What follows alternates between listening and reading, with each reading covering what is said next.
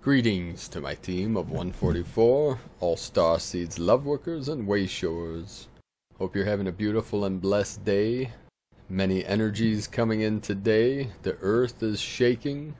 If you go on earthquaketrack.com, we had the 7.1 in Ridgecrest, California. There's been over 1,482 earthquakes in the past 24 hours around this realm. So the earth's shaking up. Everything's waking up. Many energies are being released. And the Lightworkers around the world are grounding the codes into the grid right now as we speak. So thank you all for doing a great job. Many people are feeling these releases, these energies, these shifting. We're leading up here to the 7-7 portal. The 7-7 portal here tomorrow, or today, depending on when you're listening to this, which will lead us up to the 7-16 to the 7-17. A lot of people seeing the 7-11, the 71, the 17. The 555 was coming through today. 77, 73. Many codes coming in. Last night, many ships, or yesterday evening around sunset, some ships were cloaked. There were many surrounding us last night. I also saw a celestial being last night after sunset moving through the sky, followed by a trail of light. Reminded me of an image of Quetzalcoatl. Also, there was a massive cloud ship that looked like a massive mothership that looked like the hand of God. Pretty intense images. A lot of energies coming in, a lot of shifts. So this portal coming up, the 7-7 into the 7-17, which will be the full moon and the partial lunar eclipse, which will be a catalyst for this Operation Breakthrough, Operation Freedom Earth, which will lead us up into the Lion's Gate, the 8-8. Many people are seeing the 8-8s, the 4-4-4, the 44-44, the 8-8 Lion Gates, the heart of the lion, living from the heart. The portal of the heart is opening for all of humanity. And then that will lead us into the harmonic convergence on 8-15 to 8-17. So we got 7-17 to the 8-17, which will be the timeline merging, breaking the timeline loop, the prison of the false 3D matrix. The 8 is being released. So today's Dream Spell Journey by Valum Votan and Boulogne Ilk, Kin 254, the Resonant Chamber of Timelessness. And many of us are feeling this feeling of being out of time, like a day out of time, timelessness, the spaciousness, non-linear time, the flow of non-time, or levity. In sciences, we focus on gravity, so the opposite of gravity is levity or bliss. So today's Kin 254, Resonant Wizard, 7 Wizard, was the bearer of the 7th year of prophecy, July 26, 1999, the 999, to July 25th, 2000, the 000.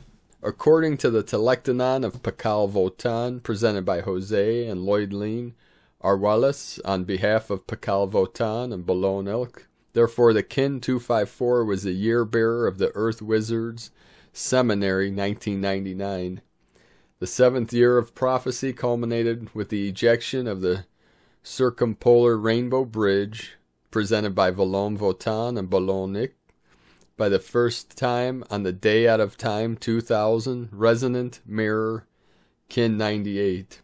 The Kin 254, the White Resonant Wizard, I channel in order to enchant.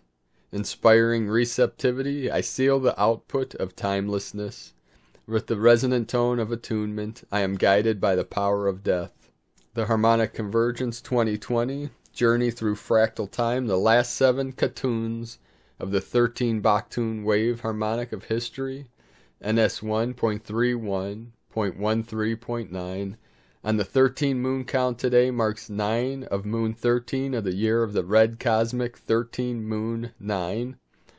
That will come to an end on a day out of time, 2019, Kin 13, 13, 13, and we have a triple 13 numerical alignment. How is this? The 13th moon, day 9, 13th day of the 13th 20-day harmonic of the Tzolk'in matrix, vector 1313.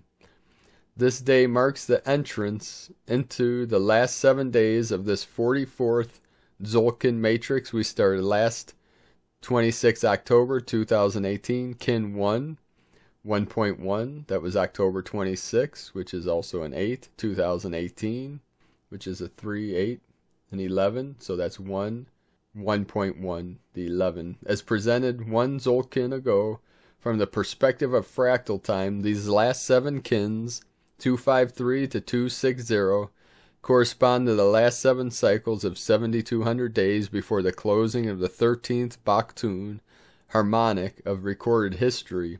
It is during these last 7 Katuns that the machine expansion accelerates its pace until reaching a planetary climax with the nuclear events of 1945. Considering the volatility of the times we are living, let's explore more fractal historical events associated with this window in more detail.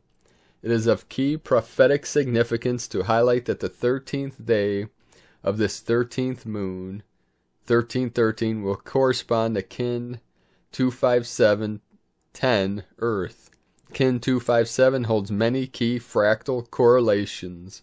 On the daily kin count, Kin 257 codes the Gregorian calendar reform via Papal Bull Inter Gravissimus on February 24th, 1582.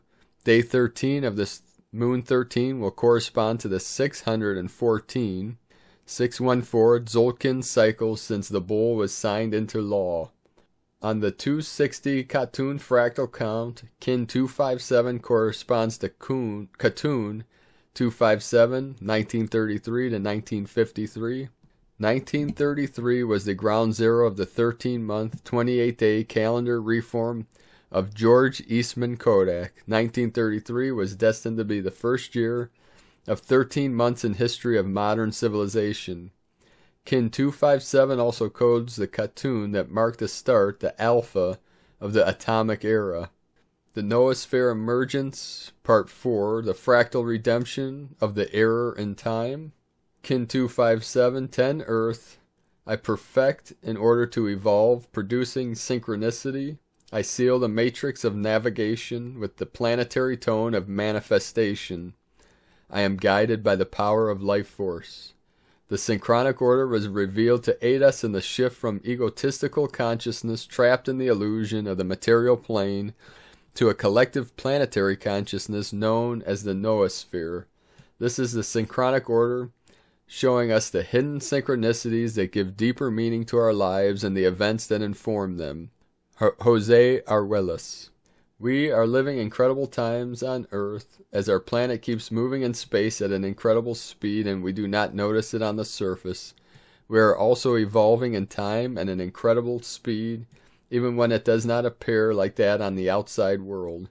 After 6 years of crossing the event horizon of 2012, that's December 21st, 2012, and closing the 13th Baktun of recorded history, and with it 13 stages of human evolution, old paradigms, systems, and moral principles seem to be crumbling and dissolving. Behind the external world of chaos, almost said Chronos, the synchronic order keeps informing us that we are entering into higher resonance with the larger harmonic patterns of time. This is the case now. We are closing at light speed a powerful fractal sequence of nested cycles within cycles of time, with an impeccable degree of synchronization at multiple harmonic scales. This appears to be a second synchronization phase after crossing the highly compacted fractal wave of the Galactic synchronization beam, which arrived last July 26, 2018, new Sarian year. NS 1.31.1.1, Kin 16913 Moon, the year of cosmic 13 purification. This entrance was signaled in heaven by the longest blood moon of the century to reveal new layers and elements of the redemptive narrative that we have explored in these series. Redeeming the error in time, the fractal synchronization of these multiple cycles and markers is presenting us this time a unique opportunity to make conscious and redeem a wide array of multidimensional occult layers of artificial time matrix.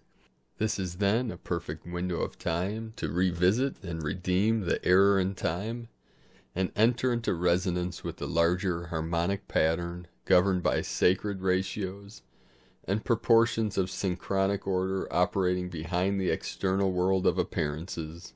Journey through fractal time. This can be considered as the most powerful gateway of this 13 moon year, given the multiple notable actors and factors surrounding this portal. So we invite you to embark on a fractal journey through the cycles of fractal time to discover the next stages of our evolutionary journey as a species and witness the manifestation of the noosphere in real time. So that's from Tortuga1320.com, and that's Tortuga1320.com.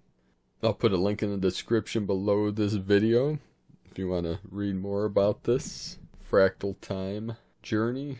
Now today, the final transmission from N5D.com by Kim Semetis, Divine Warrior Goddess. Freedom codes activated. We have had some new codes activating in the last couple of days. These freedom codes are bringing forth new awareness, new realizations of the freedom that we have always held within, yet did not realize their existence. At least not to the full potential, as we are ever expanding. Our veils of amnesia continue to fall. These codes will continue to open us more and more to our true self, setting us truly free as never before. It is in this place that we acknowledge not only our own divinity, but also our true galactic heritage as a star being, starseed, a spark of all there is in our beautiful multiverse. Along with the knowingness comes great responsibility to acknowledge that all souls are of this great divinity. This is when we have a look-see at how we were judging, how we were holding back, not accepting others and where they are on their journey.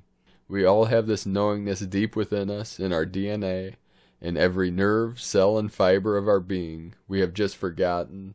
We are all a spark of the divine, as is our true heritage.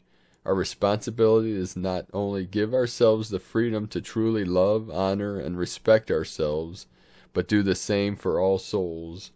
Gifting others love with non-judgment is something that we need to gift ourselves with as well. Let us take a look at that as we decipher what it truly means when we judge another and hold back on love, because they do not live up to what we think they should be. The freedom codes show us that this is, in fact, as judging ourselves. It is also a reflection of what is held within. Many souls will do whatever they can to avoid going in, taking a look at their own behavior, their own judgments, through the looking glass. Most will busy themselves with meaningless, time-wasting activities to avoid this looking glass at oneself. Yet this is where the magic happens when we truly open up and begin to see ourselves and behaviors with a clear lens. This is gradual most of the time, which is a gift to give us time to work on ourselves and release the old programming held within.